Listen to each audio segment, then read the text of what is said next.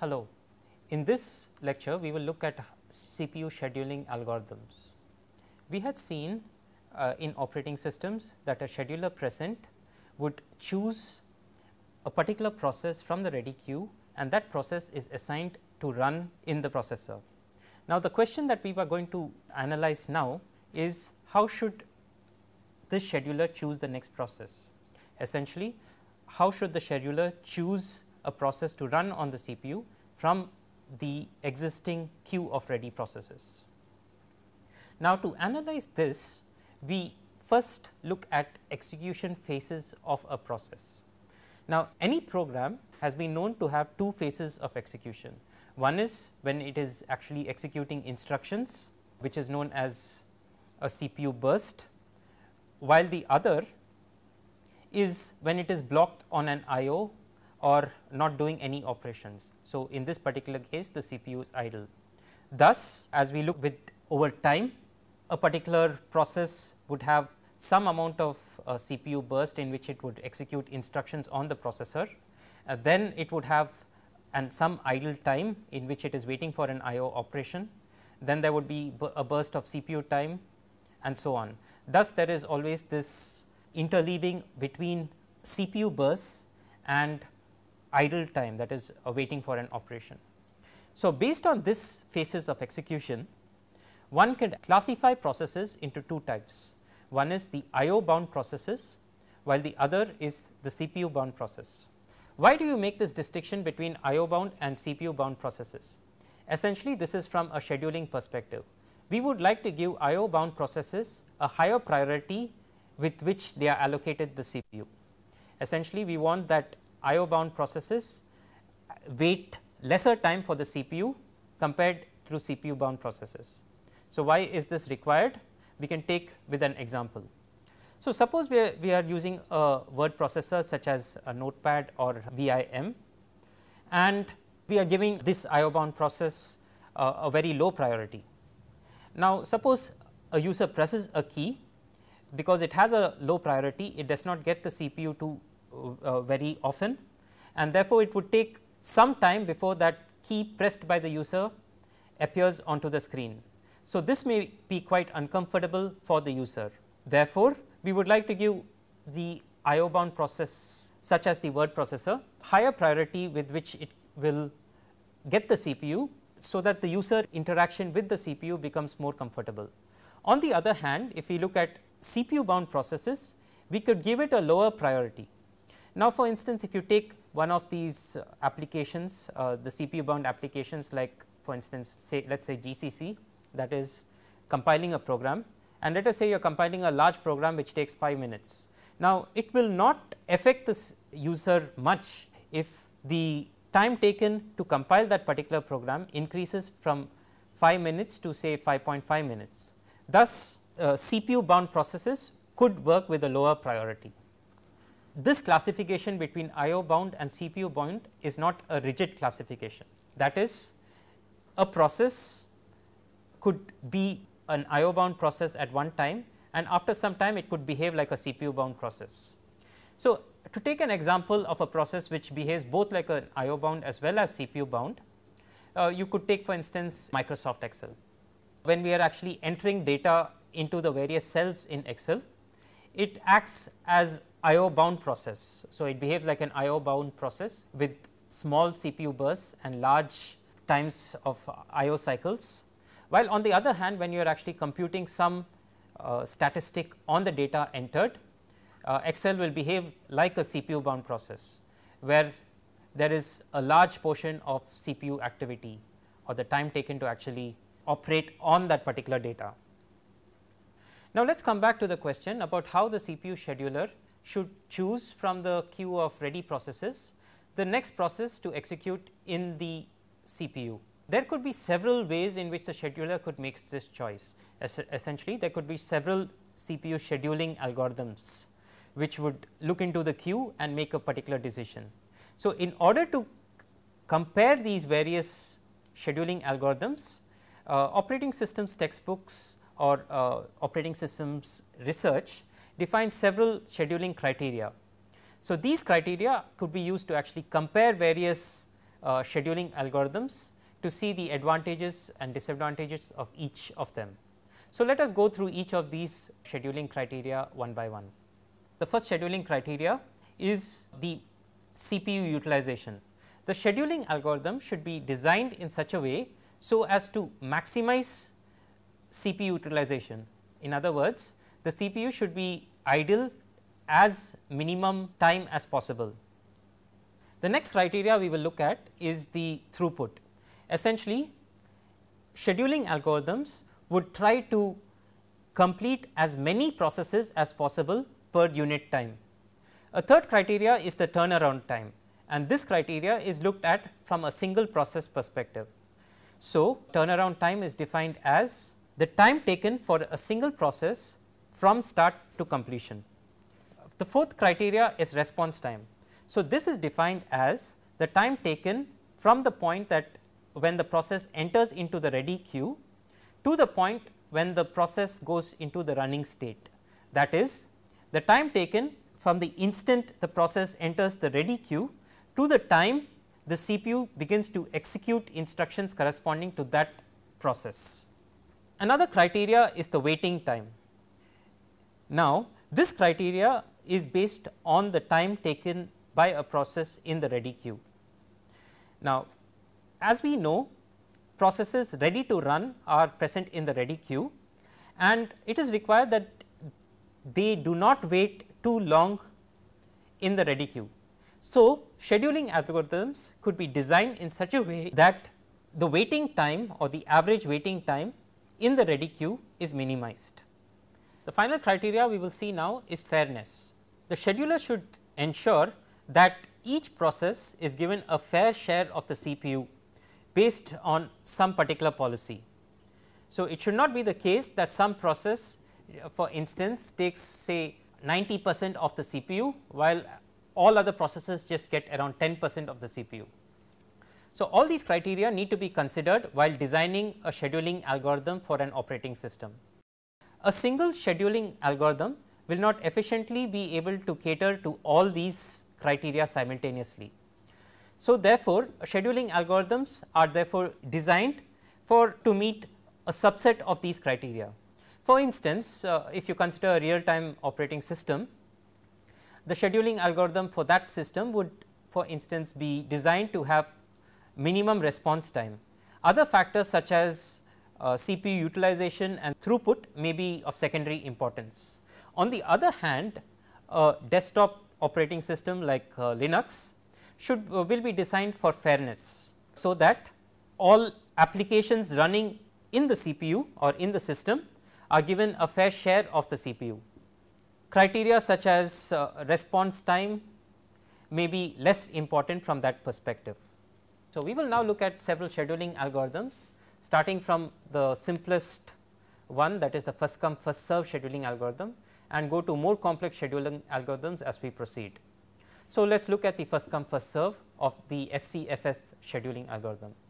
The basic scheme in this case is that the first process that requests the CPU would be allocated the CPU, or in other words, the first process which enters into the ready queue would be allocated the CPU.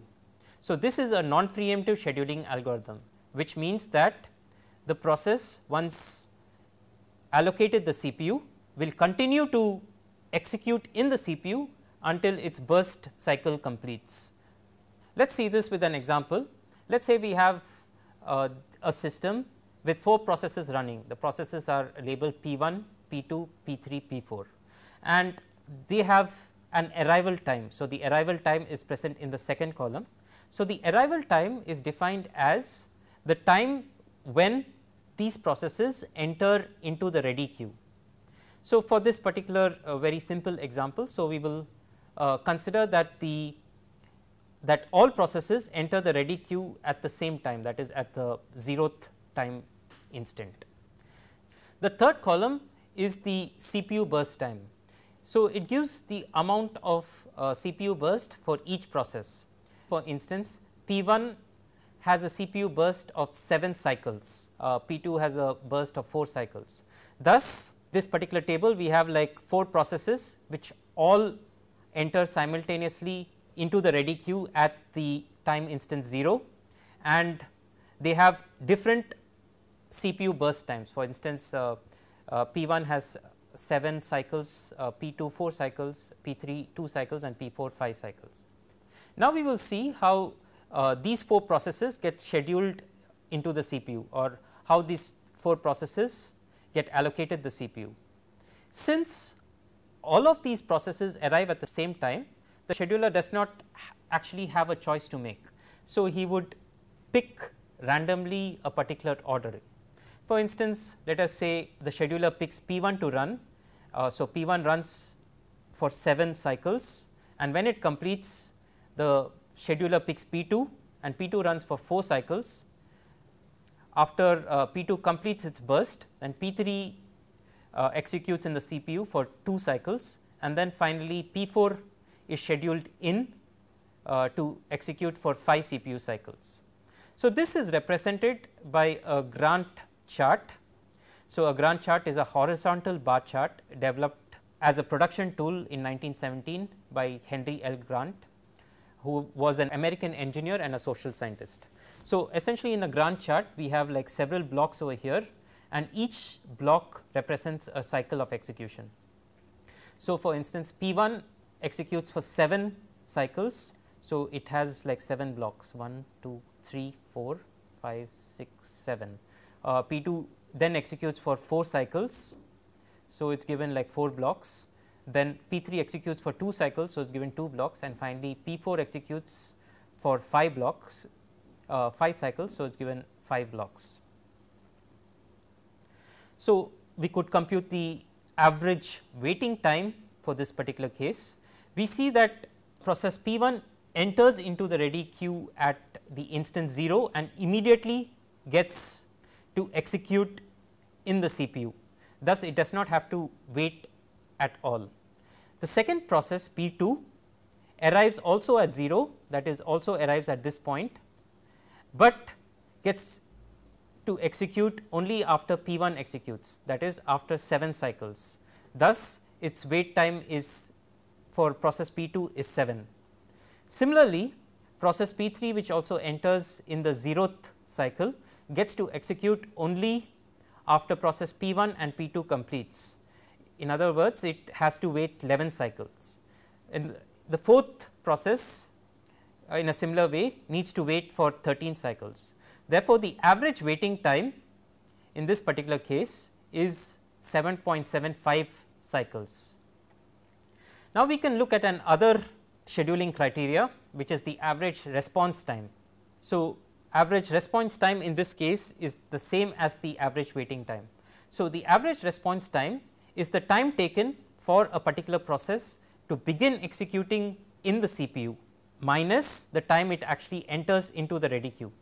So, for instance, P2 enters into the ready queue at this instant, but begins to execute in the CPU only after 7 cycles. So, therefore, the response time for process P2 is 7. Similarly, process P3 has a response time of 11 because it has waited for 11 cycles to actually begin executing in the CPU. So, on average the average response time is 7.75, just like the average waiting time. Now, one characteristic of the FCFS scheduling algorithm is that the order of scheduling matters. In the previous slide, that is in this slide, we had assumed that P1 executes, then P2 executes, then P3 and then P4, and we have got average waiting time and average response time of 7.75 cycles. Now, suppose we just change the ordering, and let us say the ordering is now as follows, that P2 executes, then P3 executes, then P4 and finally P1. In such a case, if we compute the average waiting time, we see that it gets reduced from 7.75 cycles to 5.25 cycles. Similarly, if you compute the average response time, you will see that the response time is also 5.25 cycles. In a similar way, you could compute the other criteria which we have mentioned over here, and you will be able to actually see the difference with the two ordering schemes. Another characteristic of the FCFS scheduling algorithm is the convoy effect.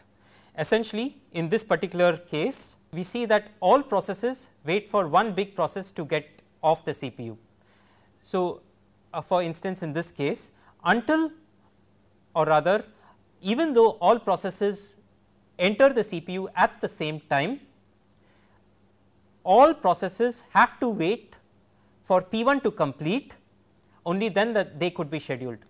So, if we have a large process over here, for instance, we have a process P1 instead of a burst time of 7 takes a burst time of say 100, all other processes P2, P3 and P4 would wait for 100 clock cycles before they actually be able to get to execute in the CPU. So, this is a huge drawback of the FCFS scheduling scheme. However, FCFS scheduling algorithm have several advantages. The first thing is it is extremely simple. So, the scheduling algorithm could complete very quickly, and therefore, the time taken by the scheduling algorithm will be very less, and you would end up with very less context delays while changing the context. Another advantage of the FCFS scheduling algorithm is that it is fair. As long as no process hogs the CPU, every process will eventually run, or in other words, as long as every process terminates at some point, every other process in the ready queue will eventually get to execute in the CPU. Now, the drawback or the disadvantage of the FCFS schedulers, as we have seen, is that the waiting time depends on the arrival order.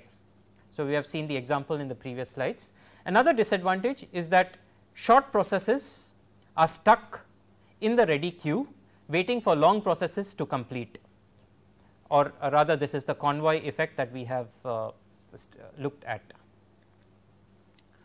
Now, let us look at another scheduling algorithm known as the shortest job first scheduling algorithm. In this particular scheduling algorithm, the job or the process with the shortest CPU burst time is scheduled before the others. Now, if you have more than one process with the same CPU burst time, then the standard FCFS scheduling is used. There are two variants of the shortest job first scheduling algorithm. The first is the no preemption variant, while the second one is the shortest job first with preemption. Now, in the SJF with no preemption, the process will continue to execute in the CPU until its CPU burst completes.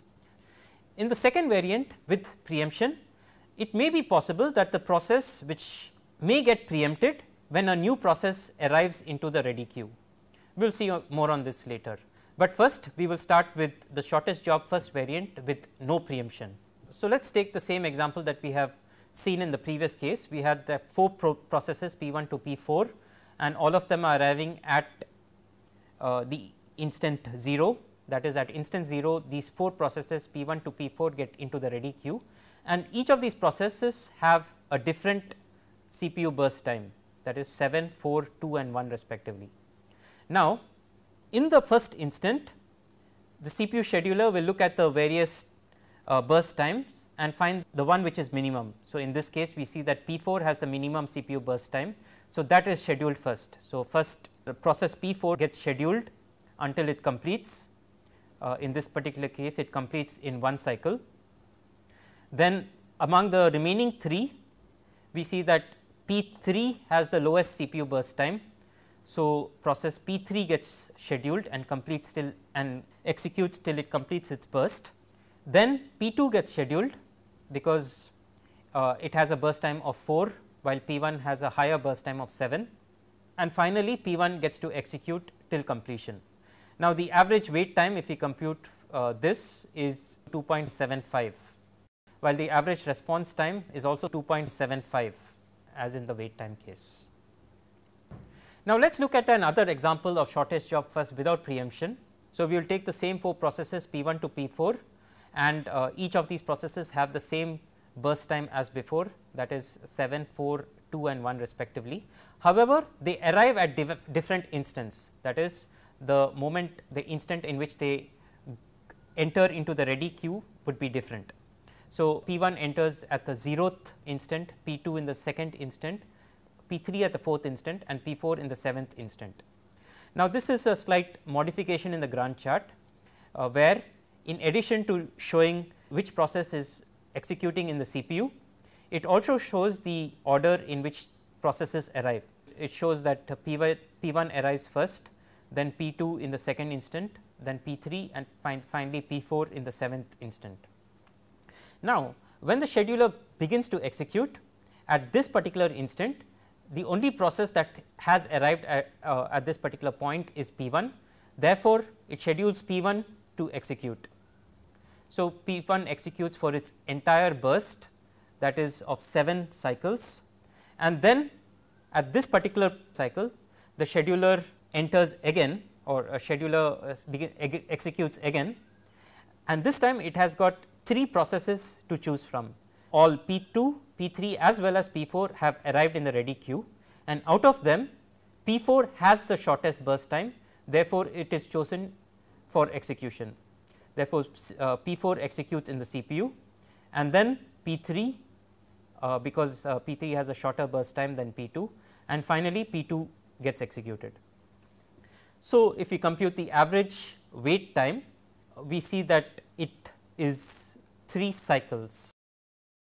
So, the advantages of the shortest job first scheduling algorithm is that it is optimal, that it will always give you the minimum average waiting time, and as a result of this, the average response time also decreases.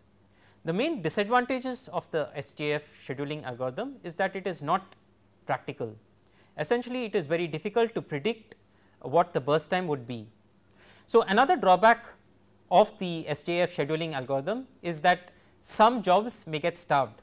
Essentially, if you have a process which has an extremely long CPU burst time, then it may never get a chance to actually execute in the CPU.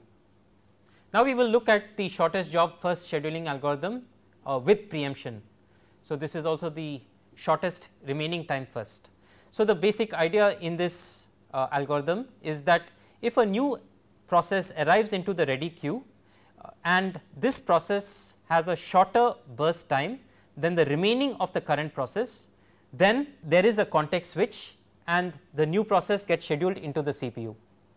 This further reduces the average waiting time as well as the average response time. However, as in the previous case, that is the shortest job first with no preemption, here also it is not practical. So, let us understand more on this with an example. So, let us take the same example of 4 processes with burst time 7, 4, 2 and 1 and arrival times at 0, 2, 4 and 7. We will develop the Gantt chart as the time processes. So, at the instant 0, the only process which is present is P1, and therefore, the scheduler has no choice but to schedule P1 onto the CPU. Thus, P1 would execute for 2 clock cycles. Now, after the second clock cycle, the process P2 has entered into the ready queue. Now, you see that P2 has a burst of 4 cycles. However, P1 has a remaining burst of 5 cycles. So, what we mean by this is that out of the CPU burst time of 7 cycles, P1 has completed 2 cycles. So, what remains is 5. Now, the scheduler will see that P1 has 5 cycles, which is greater than P2, which has a burst of 4 cycles. Therefore, it will do a context switch and schedule P2 to run. So, P2 will run for 2 clock cycles and then P3 arrives at the 4th clock instant.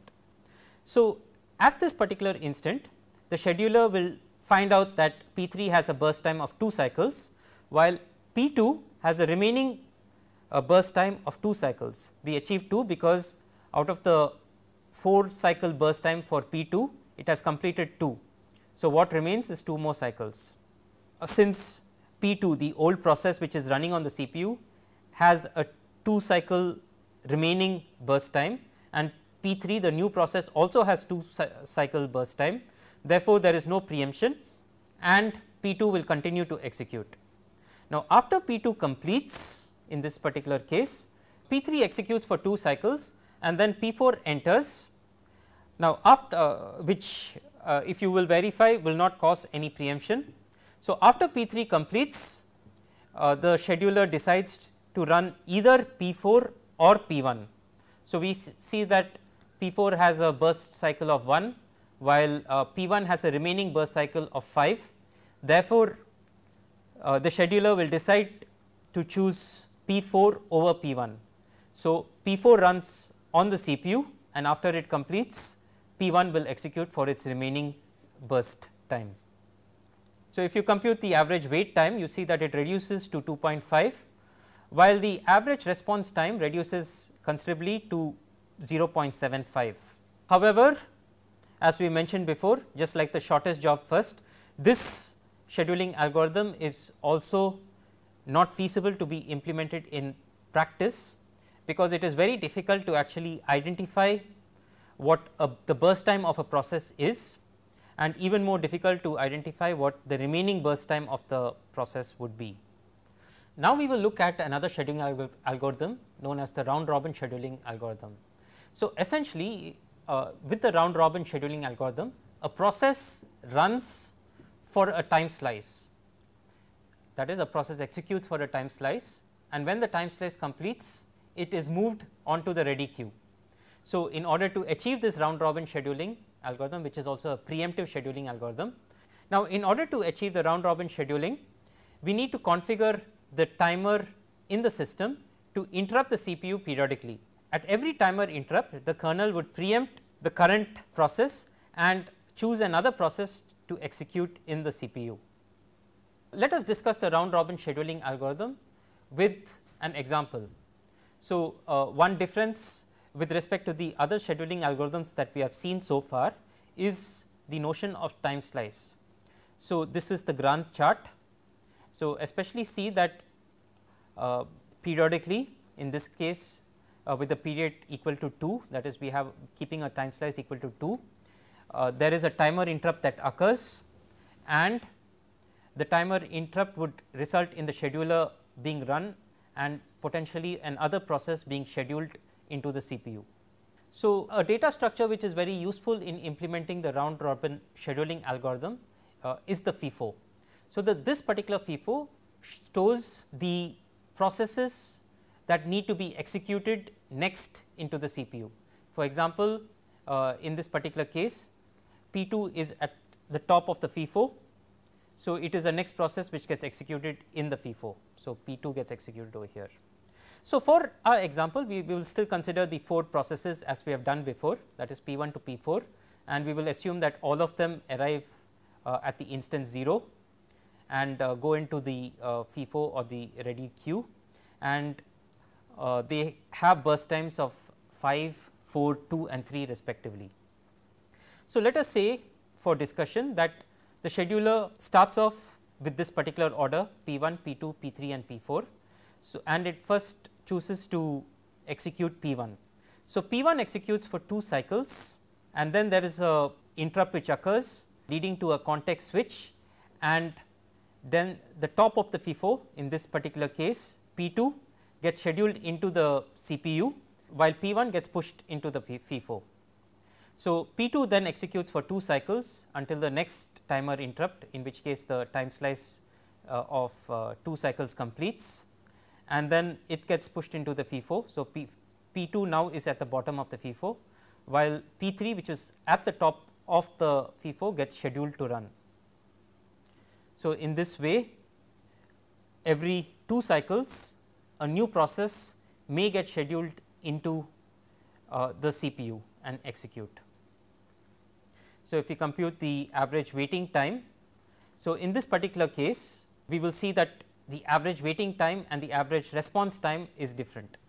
So, what is the average waiting time for P1? So, the P1 executes 2 cycles here, 2 cycles here, and completes execution over here. So, it waits in the ready queue in the remaining of the cycles. So, the number of cycles it waits is 1, 2, 3, 4, 5, 6, 7, 8, 9. So, P1 waits for 9 cycles. Now, P2 waits for 8 cycles, 1, 2, 3, 4, 5, 6, 7, 8, P3 for 4 cycles and P4 for 10 cycles. So, the average waiting time is 7.75 cycles. Now, to compute the average response times, as we defined it before. The response time is the time the process enters into the ready queue to the time it begins to execute in the CPU. That latency would be the response time. So, P 1 for instance has a response time of 0, because it enters into the ready queue or enters into the FIFO and gets executed immediately.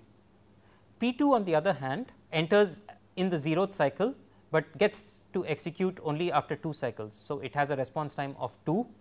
Similarly, P 3 enters at 0, but executes only at this point. So, at this instant, therefore, it has a response time of 4, and P 4 has a response time of 6. Therefore, the average response time is 3. Now, the number of context switches that occur is 7.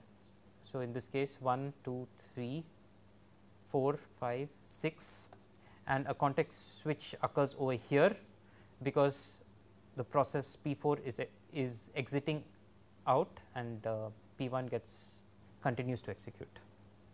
So, the number of context switches over here are 7, that is 1, 2, 3, 4, 5, 6, and the 7th context switch occurs over here when P 4 exits and P 1 gets switched into the CPU. Now, let us take another more complex example of round robin scheduling, where we also have arrival times which are not the same. So, P 1 is arriving at the 0th instant, P 2 at the 2nd, P 3 and P 4 at the 3rd and 9th respectively. So, we can similarly draw the Gantt chart and the states of the FIFO for this case. So, to start with, in the 0th instant, the only process which has arrived is P 1, and therefore, P 1 executes for 2 cycles, and at this particular point when the timer interrupt occurs, no other process is present as yet. Therefore, P 1 will continue to execute for another 2 cycles for another time slice. However, in this time slice we have 2 processes which have entered into the ready queue. These are the process P 2 and P 3. So, P 2 arrives at this interval, while P 3 arrives at this interval, and they get added into the FIFO. So, at the second time slice completion, there is a context switch, and P 2 gets scheduled into the CPU to execute, while P 1 which was executing will then go into the FIFO. So, P 2 executes for 2 cycles, then P 3 executes for 2 cycles, then P 1 executes for 2 cycles, and at that time P 4 has arrived and gets added into the FIFO. So, now we have 3 processes P 1, P 2 and P 4, and these get scheduled to run over a period of time. So, the average waiting time in this case is 4.75, while the average response time is 2. So, how is the average waiting time 4.75? It means that process P 1 has waited for 7 cycles. So, before it completes. So, that is 1, 2, 3, 4, 5, 6 and 7, while process P 2 has waited for 6 cycles. So, it is 1, 2, 3, 4, 5, 6. Process 3 has waited for 3 cycles, and process 4 has waited for 3 cycles. The average response time can be verified to be equal to 2, and the number of context switches was as before 7. Now, let us take the same example as we have done before, but with a time slice of 1, that is, we have reduced the time slice from 2 and we have made it 1. So, we see that in every instant we have a timer interrupt and potentially a context switch that can occur. If we compute the average waiting time and average response time for this particular case, we see that the average response time in particular has reduced. Why has this occurred? Is because once a process has entered into the queue, it has to wait for lesser cycles before it gets scheduled into the CPU. On the other hand, the number of context switches has increased from 7 to 11. Since we are having timer interrupts which are more frequent, therefore, there is more likely that a context switch will occur. Now, if we take the same example, but with a time slice of 5 instead of 1, and if we compute the average waiting time and average response time, we see that the response time increases considerably to 2.75, while the number of context switches reduces quite a bit to 4. On the other hand, we see that the scheduling begins to behave more and more like the first come first serve. The response time is bad because due to the large time slice, the scheduling behaves more and more like the first come first serve, which we know has a bad response time. So, from all these examples that we have seen so far, we can conclude that the duration of a time slice is very critical. So, it affects both the response time as well as the number of context switches. So, essentially if we have a time slice which is of a very short quantum, the advantage is that processes need not wait too long in the ready queue before they get scheduled into the CPU. Essentially this means that the response time of the process would be very good, or it would have a less response time. On the other hand, having a short time slice is bad because we would have very frequent context switches, and as we have seen before, context switches could have considerable overheads. Therefore, it degrades the performance of the system. A long time slice or a long quantum has the drawback that processes no longer appear to execute concurrently. It appears more like a first come first serve type of scheduling algorithm, and so this again in turn may degrade system performance. So, typically in a modern day operating systems, the time slice duration is kept anything from 10 milliseconds to 100 milliseconds. So, Xoviabcs programs the timer to interrupt every 10 milliseconds. So, the advantage of the round robin scheduling algorithm is as follows. The algorithm is fair because each process gets a fair chance to run on the CPU. The average wait time is low, especially when the burst times vary, and the response time is very good. On the other hand, the drawbacks of the round robin scheduling algorithm are as follows. There is an increased number of context switching that occurs, and as we have seen before, context switching has considerable overheads. And the second drawback is that the average wait time is high, especially when the burst times have equal lengths. The Xoviabcs scheduling policy is a variant of the round robin scheduling policy. The source code is shown over here. So, essentially what the Xoviabcs scheduler does is that it parses through the p table array. So, we have seen p table before, which is an array of procs, and the scheduler parses through this particular array and finds the next process that is runnable and invokes the switch. So, this is where you invoke the context switch. So, every time the scheduler executes, the next process in this array that is runnable gets scheduled to execute. So, next we will see scheduling algorithms which are based on priority. So, these are the priority based scheduling algorithms. Thank you.